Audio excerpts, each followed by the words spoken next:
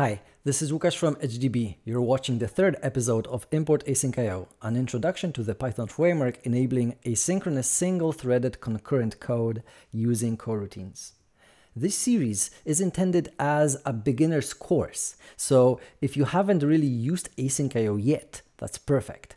Just start at episode 1 if you haven't seen that yet. Today, we will finally play with the async await keywords. That's probably what you've been waiting for all along, and yet for an entire 2 episodes, we haven't used those at all. Today, this will change. In this video, we'll look at using async and await in a variety of ways. We'll start with basic coroutines, but we'll also mention other awaitable objects and discuss tasks later on. But before we get there, we will talk about one of the most important features of the await expression, the ability to await multiple things at once. From there, we'll seamlessly discover how we can fire up tasks to run things in the background, including waiting for them to finish and canceling them if we don't want them to finish anymore.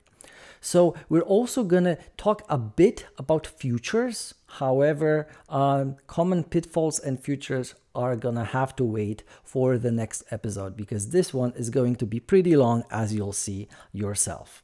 We're going to finish on cancellations in general because I do realize this is an important topic for any production application. So that we're going to do. All right, before we begin, let me address one thing. In the last episode, I asked you whether you'd like us to use dark text on white background or vice versa.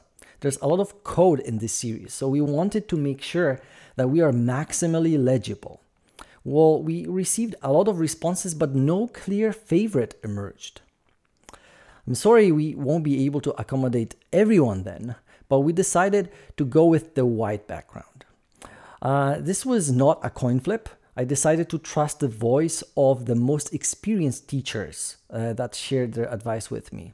Specifically, Zed Shaw points out that dark text on white background compresses better in video, achieving better contrast, and allowing people to see text clearly in more environments, especially on smaller screens. If our videos were very long, every time, all the time, it would maybe be less of an obvious choice. But given that every episode is planned to be well under 60 minutes, seems like going with the white background is better on average. So Dave Beasley shares this view. Again, black text on a white background is more legible when minimizing the video, looking at smaller screens, and in general provides maximum contrast. So if you need less contrast, it's possible to dim your screen, but if you don't have enough contrast to begin with, well, it is impossible sometimes to boost it. So that's it. This is the choice. Sorry if you had the opposite preference. We appreciate you sharing your opinion. Moving on. In the last video, we discussed running things on the event loop with call soon and call later. What you schedule that way are just regular functions. They run until they are done. One clever function that we met during this exploration was the trampoline, which did some work and then rescheduled itself back on the event loop. This is not how you program in AsyncIO most of the time. Instead, you'll use async functions, which are more high level. Let's try to create an equivalent async functions to what we're seeing on the screen right now. In other words, an async function that keeps printing out the current timestamp. So first, let's start bPython for today's session. We will need our printNow function that prints the current timestamp. So let's just recreate it. And now we can create an async function which keeps printing the current timestamp at some interval. So it'll take some name. We can use that to identify which async function is currently running. And we just have a while true loop, which just goes and on in an infinite manner, prints the name, prints now, and just sleeps for a while, just so that we don't have a stream of prints that would not be very nice in terms of just showing you the examples right now. So even before we get to running the code, let's look at our first async function and notice a few interesting things about it. So first, thanks to using the async def keywords instead of just plain def, the function is compiled as asynchronous. That means we can use await expressions and other async constructs inside it. What does an async expression do? Two things, or an await expression. First, when you read this async function, you know that the await expression will block from executing anything else until whatever we are awaiting on is done. In our example, it's guaranteed that the next iteration of the while loop will not happen until we waited at least half a second. And hold on. In AsyncIO, it's always important to realize that whenever you see a number that is some number of seconds to wait timeouts and whatnot, that always means that this is at least how long we're gonna wait. Due to the asynchronous nature of the event loop, the fact that we are running blocking functions on it, and the fact that this is all happening on a single thread, means we will never be real-time guaranteed, to the nanosecond, to the point of the chosen number. So if you are AsyncIO sleeping for half a second, that means we're going to be sleeping at least half a second. So moving on, with the await expression, that makes it natural to read async functions because they read from top to bottom, like regular functions. Since the await essentially blocks execution within an async function, there is no callback magic that we need to worry about here. But there's another thing that the await expression is doing under the hood. It allows AsyncIO to do something else while we're waiting for the sleep to finish. So this function is not doing anything else, but the event loop can run other things at that time. Sometimes people will say that when an async function awaits, it yields execution back to AsyncIO, allowing AsyncIO to switch to executing something else in the meantime. So let's see how that works. The easiest way to run an async function is to use asyncio.run. It will run our async function until completion. In our case, well, we'll have to interrupt it with Ctrl+C because the async function is literally an infinite loop in our definition. So that's a nasty, nasty traceback here. Is there a more graceful way to time out on an async function? Yes, we can wrap our async function in wait for and give it a timeout. So the invocation still raises an exception here, as you will see, but that's a friendly exception, the timeout error.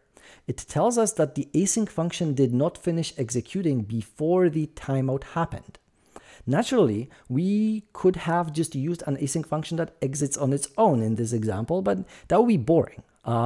If it still bothers you to see a traceback in the console, we can do better.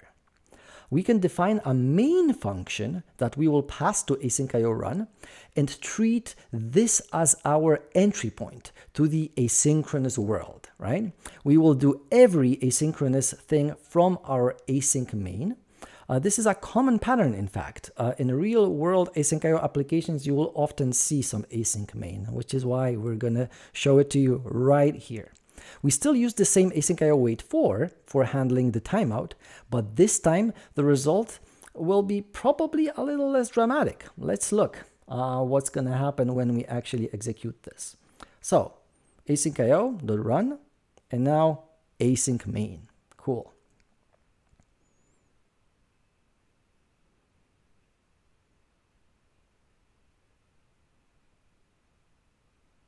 Boom, time's up. No exceptions now. Everything was handled very gracefully with the try except. This only shows you that inside functions that are asynchronous, you can also handle exceptions just as you would otherwise. This is also a very helpful thing to understand because exceptions in Python are used for many things, including some control flow, which we're going to see with cancellations later on in this very video. So let's look at the documentation for the wait for function. If we actually wanted you to see and figure out how to use it, you would see this explanation of what wait for does. So what do we have here? Well, there's plenty of new words. Coroutine, awaitable, task, future. All those are in fact related. They are the building blocks of AsyncIO programs. We'll introduce all of those today, but first let's look at a higher level. So here's an abstract class hierarchy of the terms I highlighted before. So you can find awaitable and coroutine in the collections.abc module. Future and task live in the AsyncIO package. So what do we have here? An awaitable is any object that can be awaited on. In other words, put it in a await expression and it will do something useful. To see this better, let's redefine our async main with the objects clearly instantiated. As you can see, we create a KP object here, but it doesn't really run yet. Similarly, we pass KP to a waiter object that we created. That waiter object doesn't start counting seconds just yet. We need to await on it. Okay, that works exactly as before now, but hopefully you can see that awaitables are just regular objects. We can pass them around. If we don't start awaiting on them, nothing will happen. To see this in action, let's recreate our async main again, this time forgetting to await on the waiter. What would happen if we just didn't say await? So we'll need a little more space now. Again, we're creating KP and waiter objects exactly in the same manner. So instantiating here, but we air quotes forget to await. Like this will look silly now in the try except, because we just say waiter, which is just a variable name, because we created the object on a separate line. But if we created the waiter object right in the try except block without assigning it a name, it would look just like an old style regular function call. When we run our async main, we'll see that AsyncIO helpfully will tell us that we created two objects that we awaited awaited on. Unused awaitables are often a sign of a bug like this, so it's good that AsyncIO will inform us of it. But this warning doesn't appear by default. You need to start your Python process with Python AsyncIO debug equals 1. That's an environment variable. And if you also use Python trace malloc set to 1, the warning will be much more helpful because it will tell you exactly where you created your awaitable object in your code. So I use those both pretty much all the time. There's also a -x dev mode in Python, which you can use for that as well. However, that does not turn on trace malloc by default because trace malloc does have a performance penalty on it. So moving on. Now we know that an awaitable object is one that we can use in an await expression. There's a few kinds of them, including custom ones that you can create, but that's a topic for a different episode probably. Now we are focused on the coroutine. See, I kept using the term async function when describing functions that are defined with async def and use await inside, right? Sometimes people will call them coroutines, but I like to make a distinction. An async function is the definition. It will create coroutines when called. Coroutines in turn are awaitable objects that you create by calling async functions. So coroutines are awaitable, but async functions are not. So let's see how that works. If you try to async run just that async function, this will not work. It will tell us that the coroutine was expected, but we just got a regular function. But if we actually run a coroutine, that is fine. If we run the other one now, that is also perfectly fine.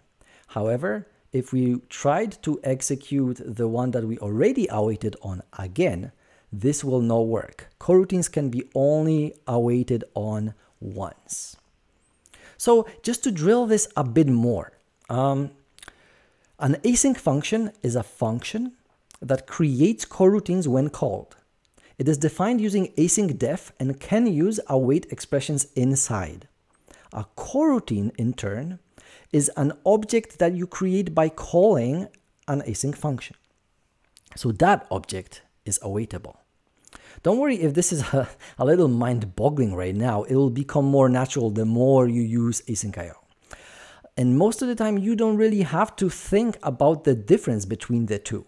Just like in the example here in line 2, usually you will await on a coroutine that you just created right there on the same line. And it really looks like you just calling a thing. So see, keep printing is an async function, but when called, it creates a coroutine that we immediately await on in our async function right there. So the more you do this, the more natural this will get. Don't worry just yet. I wanted to make the async function and coroutine distinction right at the beginning of our AsyncIO journey because I am a strong believer in no magic. When you understand this distinction, many bugs that confuse beginners will become easy to spot and fix. And believe me, you will forget to type await sometimes. And you will try to await on the same coroutine many times. Those things do happen. So most of the mistakes we make are silly mistakes. Now that you understand how those things are composed, it is less likely that you will be absolutely confused when stuff does not work. So now that we know that we can await on coroutines, it's time to learn how those things compose. When we put consecutive await expressions one after another, the second one won't start executing until the first one is done. We've already seen it in our infinite loop example before. Similarly, the third one won't start executing until the second one, it reads from top to bottom essentially. So we can check this out ourselves, right? The coroutine that's running now is the first one. It would be an infinite loop, so I had to keyboard interrupt it again. Like the second coroutine would never run. But what if we want all the coroutines to run at the same time?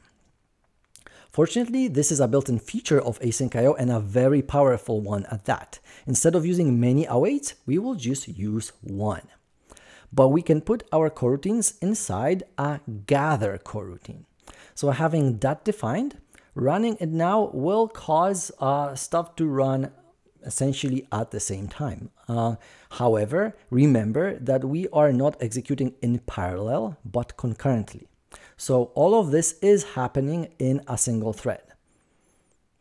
First, second, third, awesome. Thanks to cooperative multitasking, that single thread executes multiple coroutines at the same time. Still had to break this here, but we'll deal with this keyboard interrupt exception later. So I already told you about the bartender analogy, right? But another great analogy I've seen is this video of workers hammering in a pole. Only one hammer hits at a time, and yet, thanks to cooperation, it completes much faster. So that's essentially how I think about cooperative multitasking, about an event loop doing many things at the same time in just one thread. I hope this is useful for you as well, because I just kind of like the elegance of what you can see on the video, but AsyncIO kind of gets me that same feeling. All right. So, as usual, let's fix the ugly keyboard interrupt with AsyncIO wait for. See, coroutines compose very well. Just wrapping our gather in a wait for is enough to make it stop running after a predefined time. So we can just write the gather inside it, right? That will instantiate the coroutine, and now the wait for will deal with this. Let's see how that will execute. Like we still have to recreate like our all three coroutines that we're gonna want to happen at the same time. We set a timeout for the 5 seconds. And we say, oh, if there is a timeout error, just print that, oops, time's up. Okay, let's execute this now and see what happens. So now that we run this, we should see that there is going to be a timeout, but we also see another thing. Well, what is this? AsyncIO is still complaining about some exception that we did not anticipate. Apparently, our keep printing coroutines raised a canceled error exception, but we never retrieved it. So this gently introduces us to the concept of canceling. Let's explore that for a while. So let's look at our latest async main function one more time. We only have one await here. We are awaiting on an AsyncIO wait for, which wraps a gather coroutine, which gathers 3 keep printing coroutines. So the AsyncIO wait for is configured to timeout after 5 seconds, but what does that mean? What does actually happen? We've seen the docs for this function before, and it mentioned that when a timeout occurs, whatever we waited for is cancelled. So what were we waiting for? The gather coroutine. So that will be cancelled. Now, the gather documentation says that if it gets cancelled itself, it propagates the cancellation to all awaitables that it is gathering. So far, so good. AsyncIO wait for timed out, cancelled our gather, and gather in turn cancels all 3 keep printing coroutines. But what does the keep printing coroutine see when it is cancelled? Well, when a coroutine gets cancelled, what happens inside is that the await expression that is currently executing raises the cancelled error exception. So let's look at the code of our keep printing async function. In our case, it only has a single await expression, so we know that the exception is raised right there. I think it's a brilliant design decision to make cancellations exceptions because this composes very well with the rest of Python. I already mentioned that to you that, exceptions are important, and the fact that, you can just handle stuff like cancellations with them, it's pretty cool. Let's see how we can deal with those canceled errors though. So there's essentially 2 options. Either we can handle the canceled error inside of our async function by wrapping it in a try except block, or we just don't do anything and we just let it bubble up and, whoever is awaiting on us will deal with it then. So in other words, either we catch the exception or let the caller worry about it. So let's see how catching it ourselves will work. We can reuse our async main function, so let's just redefine keep printing. It will work exactly as before, but now we will wrap the single await expression in our try except block. So for now, let's just create the infinite loop and do the prints that we wanted. And finally, we have a try with this await for this silly sleep. And now accept AsyncIO cancelled error. What should we do? Well, we can say that, we were cancelled. That will let us see what's happening and just break. Cool. So, can we run this? Let's try.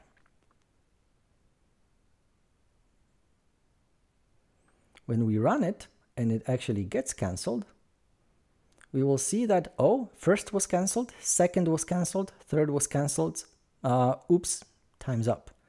Well, but only partial success. The coroutines, in fact, nicely reported that they were cancelled, but we are still getting complaints from AsyncIO that the cancelled error of gather itself wasn't handled by us in any way. And can we fix that? Of course. But before we get there, let's talk about futures and tasks first. As I mentioned, the coroutine abstract base class can be found in collections.abc alongside its parent, the awaitable. Those are core features of Python. They are built into the interpreter.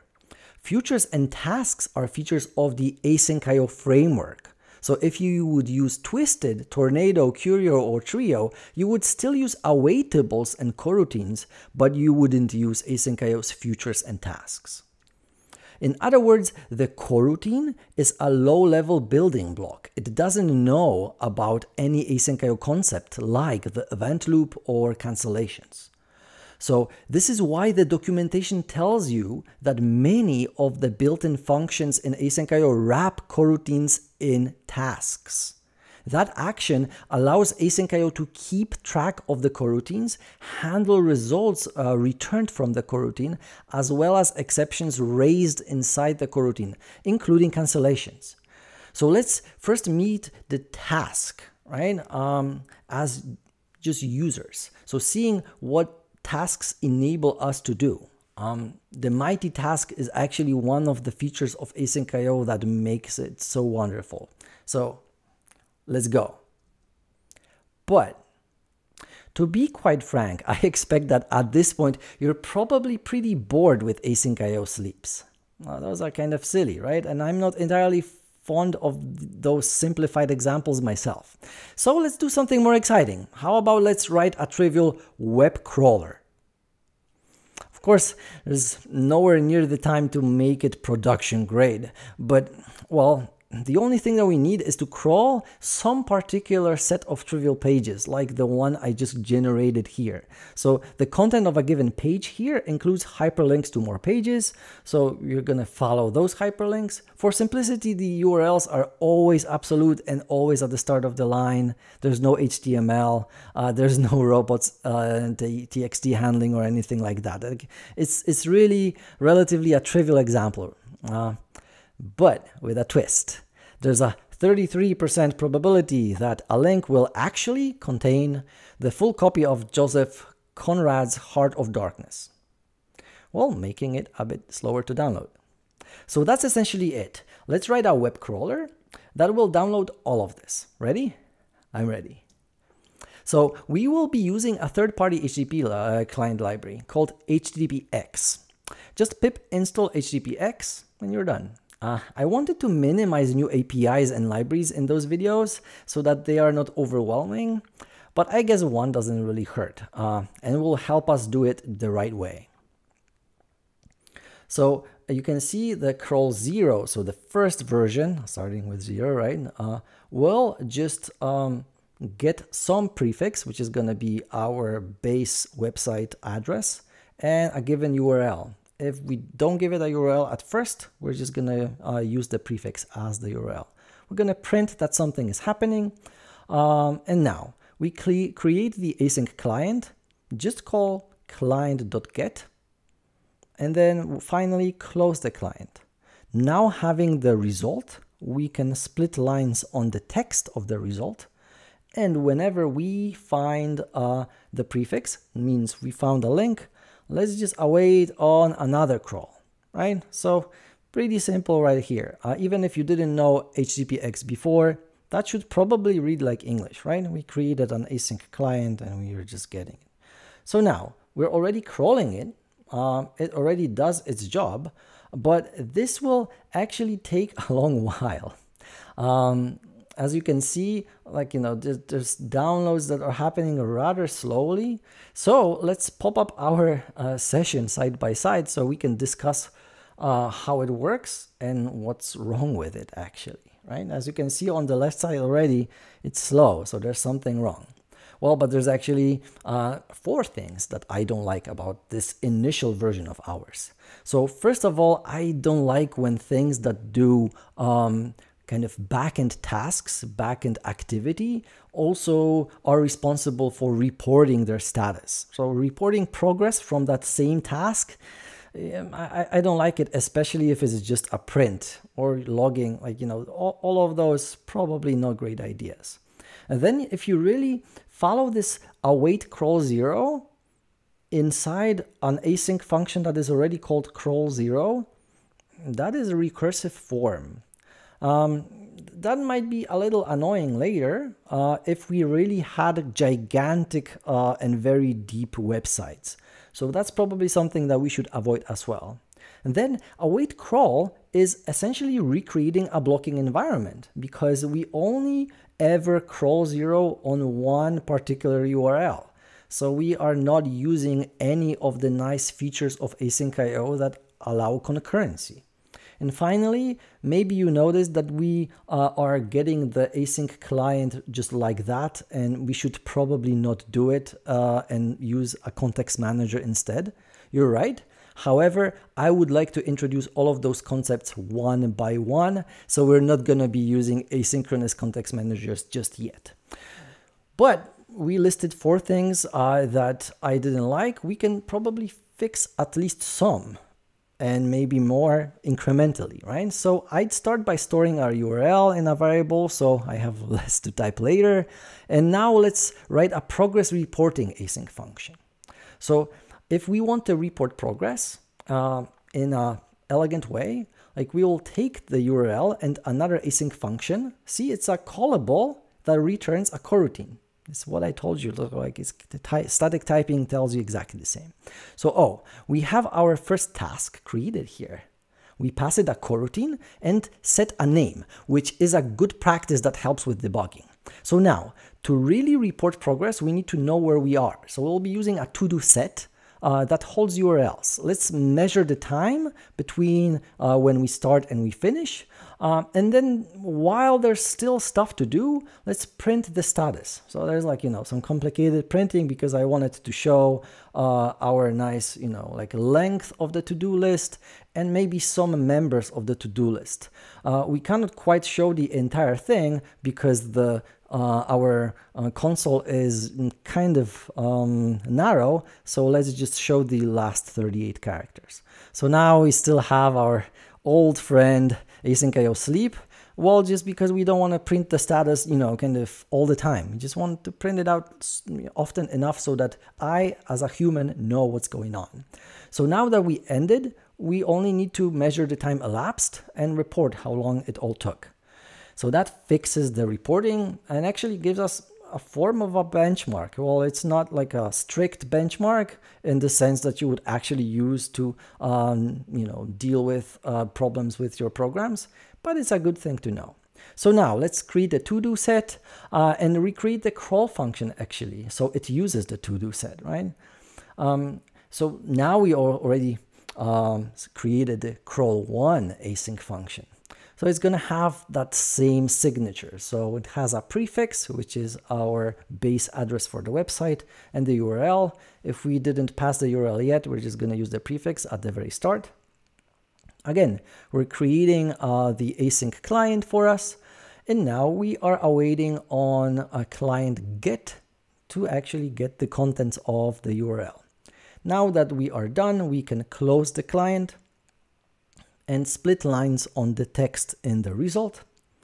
And if the line happens to look like another of our URLs, we're just gonna add it to our to-do set and await on it again. So like we're not changing that yet.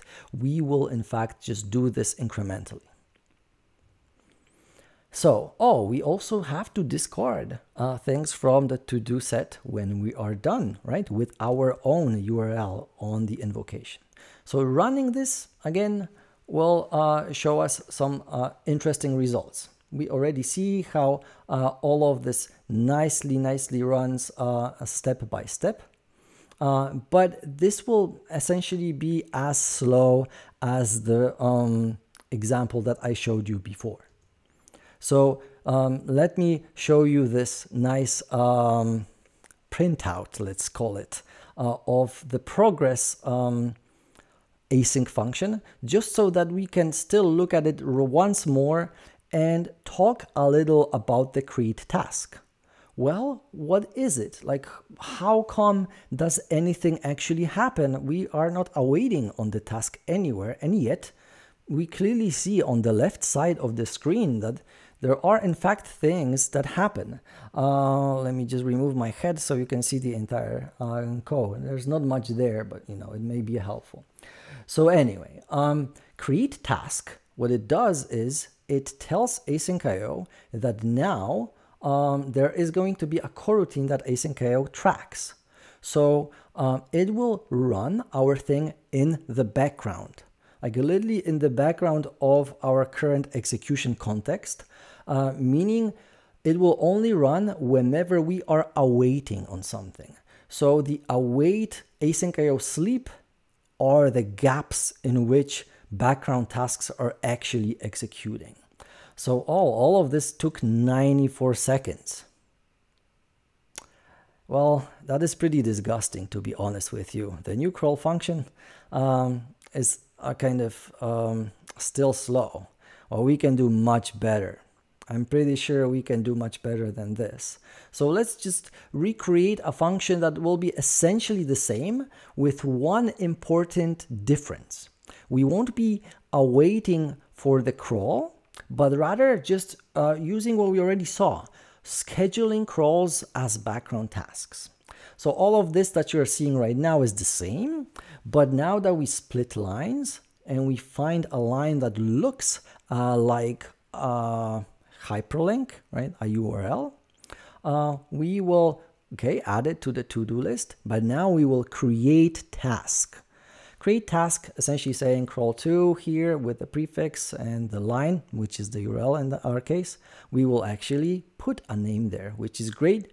It is a good practice that gives a descriptive name for debugging purposes. So we still discard and whatnot, and let's just run that and see what happens.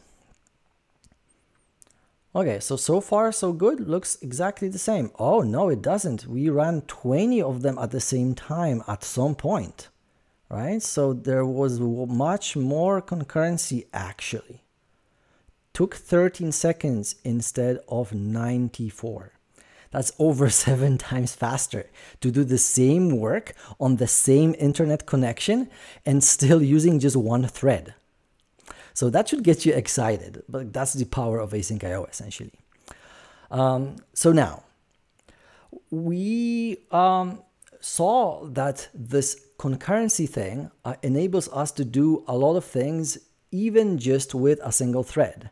And while this was, I hope, an impressive demo of what tasks can accomplish, we shouldn't let them run wild like this. So if we just create tasks and they're just happily doing things in the background, well, what if we actually want some result from them? Or what if something goes wrong in them? There's an exception that is happening or whatnot.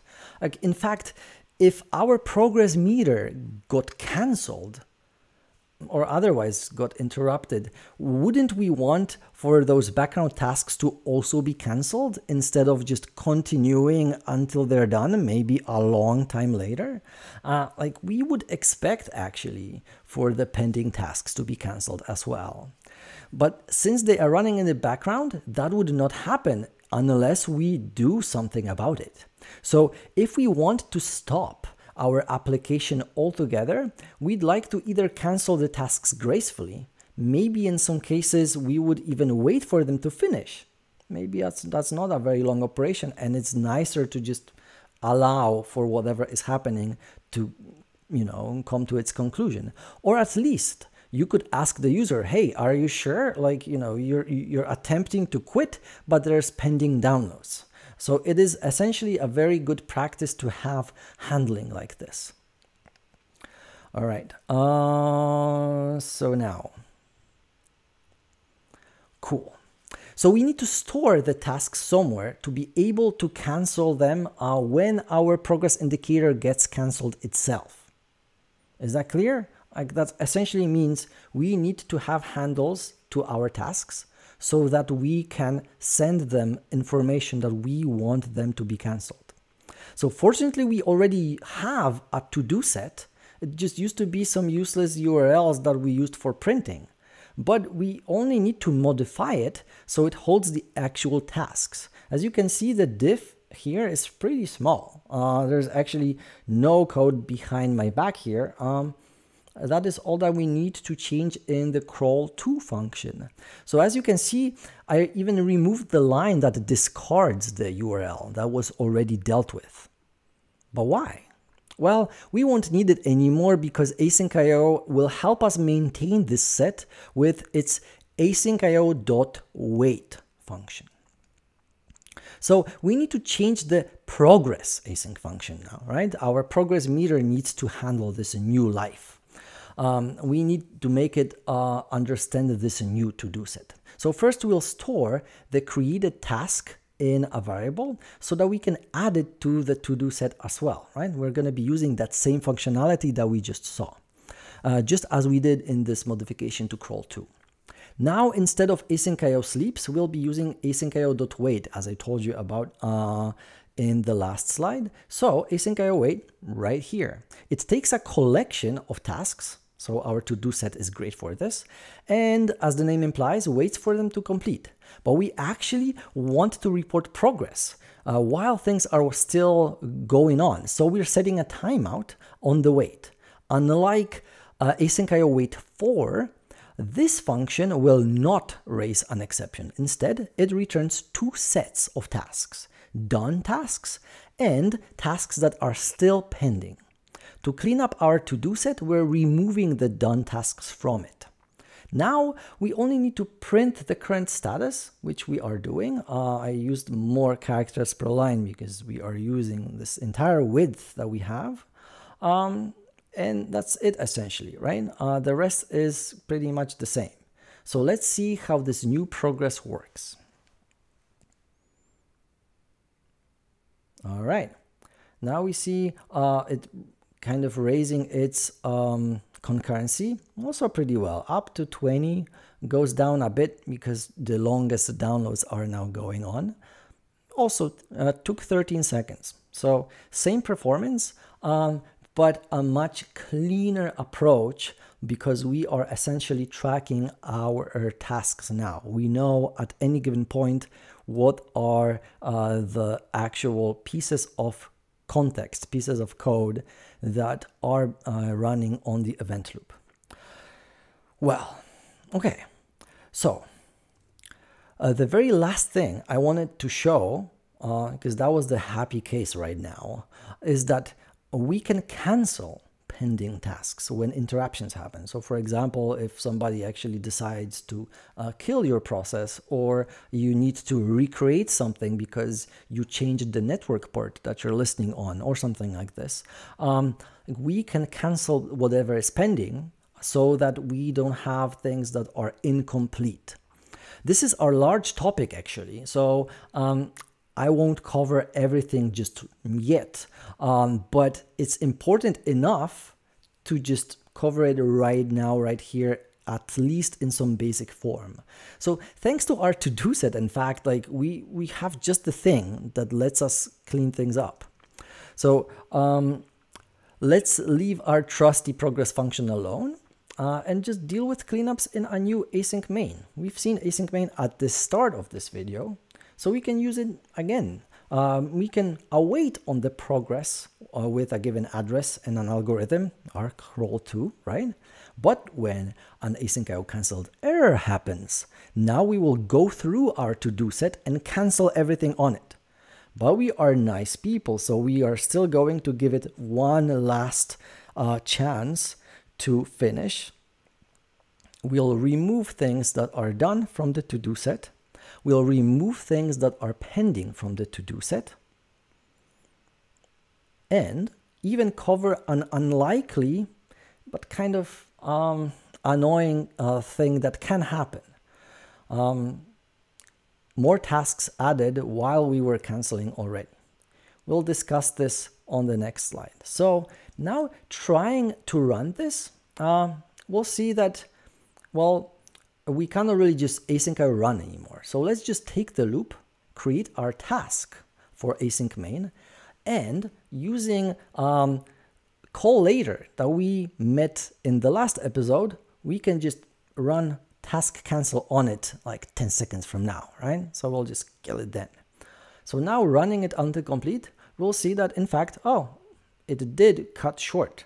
The task does not indeed finish before crawling the entire website. But see, there are no warnings, there are no exceptions. We cleaned up after ourselves rather gracefully here. So what is now the point of the warning that we introduced in the code before? So let's think about this. What can happen is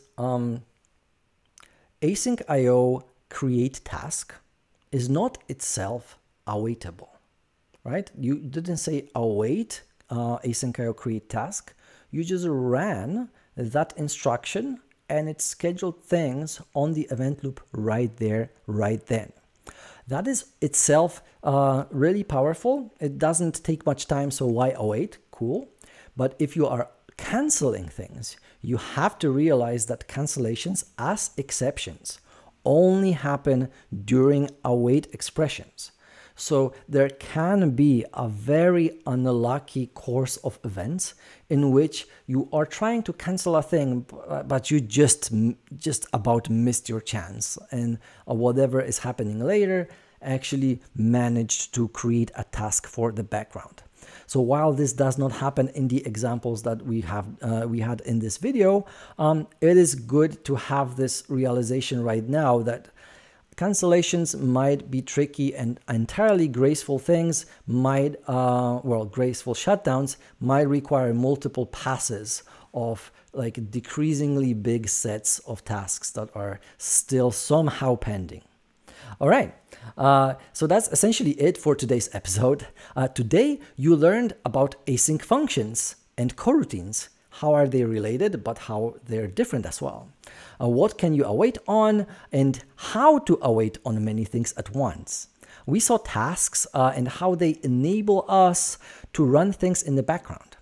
We learned how to wait on them and how to keep track of them and cancel them if needed. So that was a lot of information just in one go. We'll continue working with coroutines, tasks, and futures in the next video. I promised you futures, we didn't really get to them today. So there will be some focus on future objects in particular next time around. We look how all this is implemented in Python, but we will also cover some typical pitfalls in AsyncIO use and how to avoid them. We've already seen missing await. There's quite a few more. So subscribe to make sure you will get notified when the episode is out. Thanks for watching. See you next time.